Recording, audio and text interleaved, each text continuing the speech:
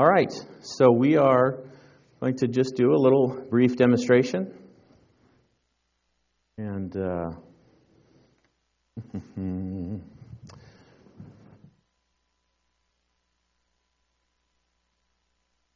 I have my colleague here, future colleague. Jake is one of our senior medical students.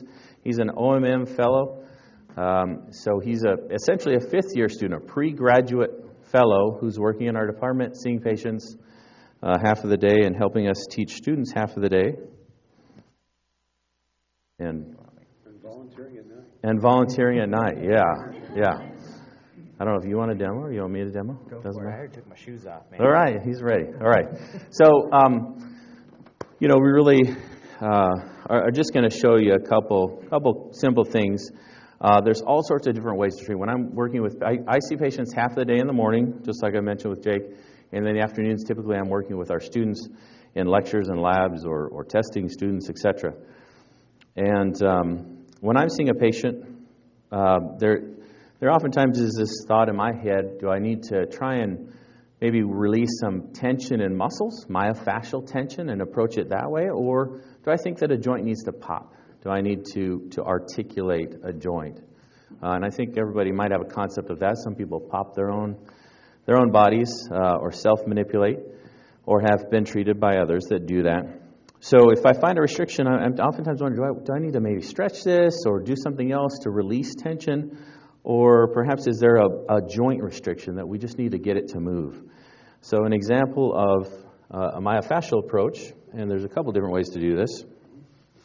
If we're just looking at tension in the hamstrings, this can be really important for issues like knee pain, hip pain, low back pain, etc. If we look for the tension in his hamstring here, we can see that Jake doesn't get too far with this right knee extension. When the hamstring's tight, it's going to tend to limit that. One way to treat that, kind of a typical approach might be to stretch it. We can all stretch at home. I could do some stretching type work. We could use a really nice simple technique that we call muscle energy, where we go up to that barrier again, and we just have Jake pull down, contract the muscles. There's something called post-isometric relaxation, where once he relaxes, we can take that a little further to the next barrier. And we may do this to 3 to 4 barriers. It's one way to help trick the muscle into relaxing by engaging it. But that'd be a direct way to do this. We're actually taking him to new barriers. We're directly attempting to lengthen that muscle. Another way to do this would be to look for a strain pattern or tension in the muscle. We have three muscles here with our hamstrings. Those are tender. So looking here at the medial side, we have the semimembranosus and semitendinosus tendons that come down to the medial knee. And if I find an area that's tight or tender or both, and it clearly looked tender to Jake, we can flex the knee. So we're kind of doing the opposite of stretching. This would be an indirect myofascial type technique, and put him in a position where it feels softer and less tender when I poke on him. And if we hold this here, sometimes this will release. It might take 5 to 10 seconds. It might take even up to 90 seconds. This type of technique we will call strain counter strain, and I won't quiz you on that later. But this would be an indirect way to treat, a very gentle way to treat. He's completely relaxed or as relaxed as possible, and we are shortening that muscle as opposed to stretching it. And hopefully, if we can get it to release, again, it may take up to 90 seconds, and I didn't hold him that long. Then when we recheck, we're hoping that it's easier to extend him. So that would be an example of how we can use different techniques, particularly to lengthen, tighten, or shorten muscles. Should we show you how to pop something or what it looks like? Can you sit up and face them? Have you had this treated recently? No. Oh, okay.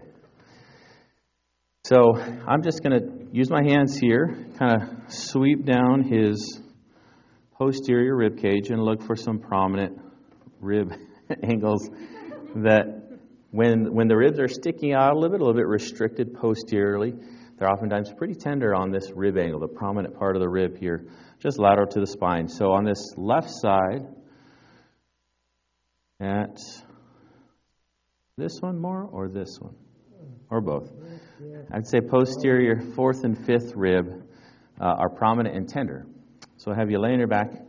These are typically structural rib issues as opposed to maybe more of a respiratory. Can you scoot a little closer to me? Yeah. Normally, my table in my office goes up or down really nice with buttons and so forth. Like all the tables in labs, the students will tell you. So this is a little bit higher. Normally, I have the table at about the height of my knee. So I'll try and get over the top here. This is the tables we had when I was in school here, and they had little lifts for the shorter folks. Well, if your heart stops, I'll just push on that rib. Yeah. Deep breath in for me, and out. Oh, and it just went. Cheap date. I don't know if you guys could hear that pop through the microphone, but there was a nice little pop, pop, pop. Let me have you sit up and face away from me again. And so, of course, you always want to recheck. And the ribs don't feel as prominent. Now, there may still be some tenderness if I really dig in on him, but good.